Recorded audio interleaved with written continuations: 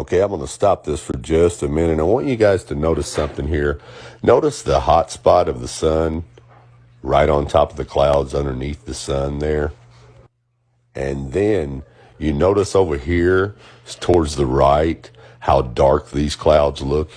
And over here to the left how dark the clouds look. There's no sunlight hardly on those at all. But right underneath the sun, you see what you call a hot spot. And that right there alone proves that the sun is very close and local, right above the clouds. I'm going to demonstrate for you right here.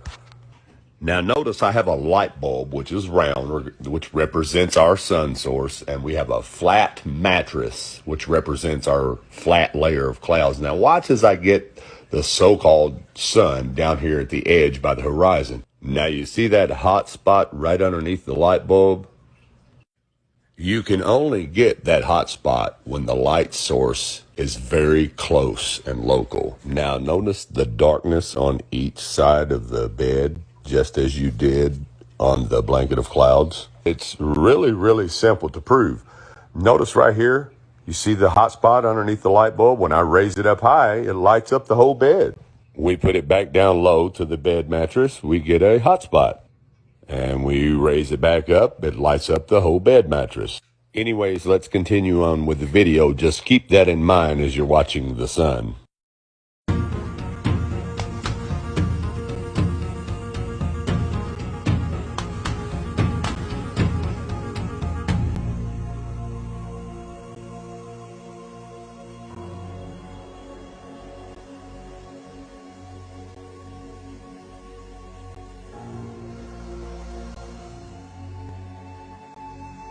Now, I want you to pay attention to these couple stars right here to the right of the screen. And remembering that the sun is supposed to be traveling in a straight line through the universe at 600,000 something miles per hour. Now, watch to the right as these stars zoom past us, okay? Remembering that the sun is traveling in a straight line through the universe, supposedly. We just left those stars behind, right?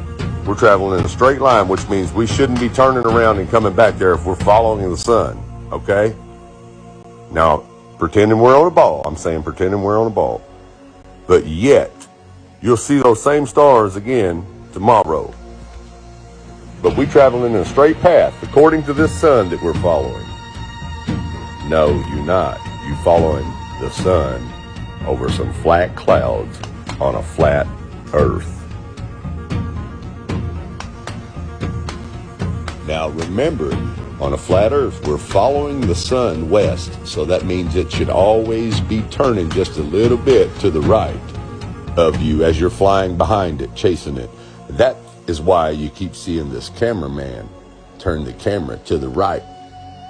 See, he's flying according to the compass, but the sun is making a circuit. That's why you keep seeing it go to the right, and he has to adjust the camera and the aircraft to the right. Now, if you were flying east, like we're going to do in the next chapter, you would constantly be turning the camera to the left. And look at that beautiful hot spot right over the top of those clouds. The horizon is the same all the way across. If the sun were 93 million miles out in space, all these clouds would have the same amount of light on them, but they don't. It only lights up the clouds that's right underneath it, and you can see it right there.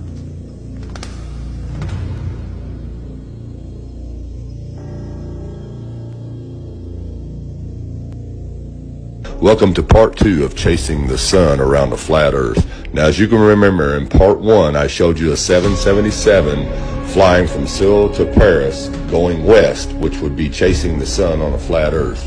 Now, in part 2, I'm going to be showing you a flight going east from Paris to Tokyo.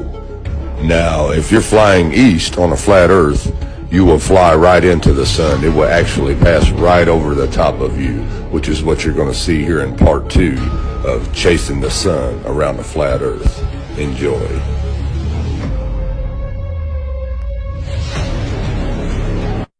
Now notice here, going east, we have the same thing going on with the sun coming at us. See the hot spot underneath it on the clouds? And then see the darkness over here and over here? Look familiar? That's because it works the same way even with the sun coming at you from the east.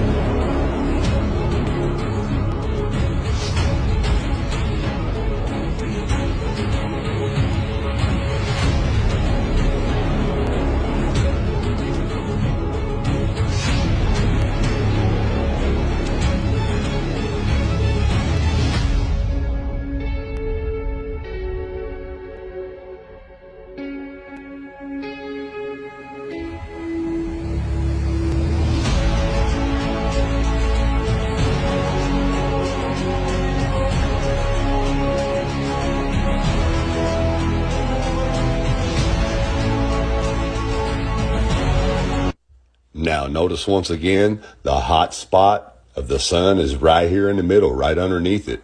And once again, over here on the sides, it's still dark because the sun is right over these clouds, right underneath it. And the sun is going to pass right over your head right here.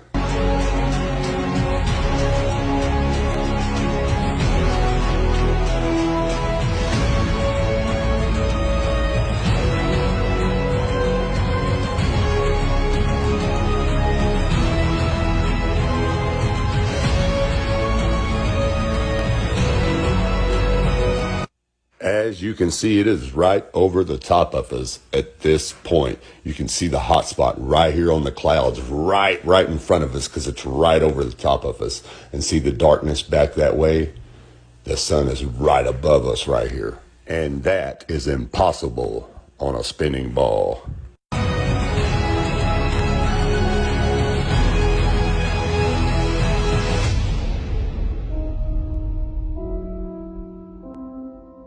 Wake up, people. You just seen it with your own eyes.